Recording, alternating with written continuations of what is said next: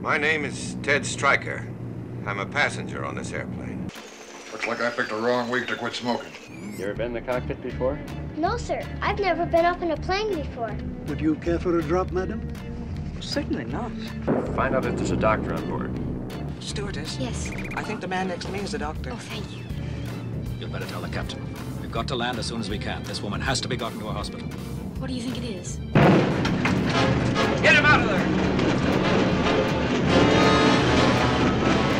What was it we had for dinner tonight?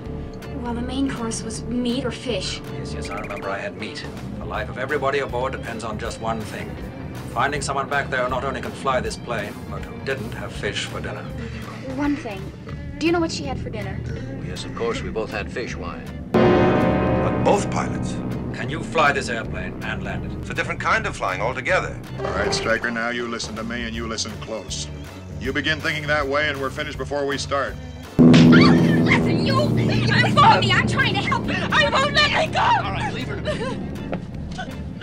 Now listen to me. Listen! Calm down. Relax. Your husband and the others are alive, but unconscious. Now, there's a good chance we can save them if Stryker can get this plane down in time. That isn't really much of a chance, is it? I just want to tell you both good luck.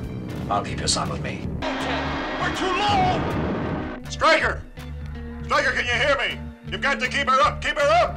I may bend your precious airplane, but I'll bring it down. Now get on with the landing check. Stryker, you're too low! Ted, that was probably the lousiest landing in the history of this airport. But there's some of us here, particularly me, who'd like to buy you a drink and shake your hand.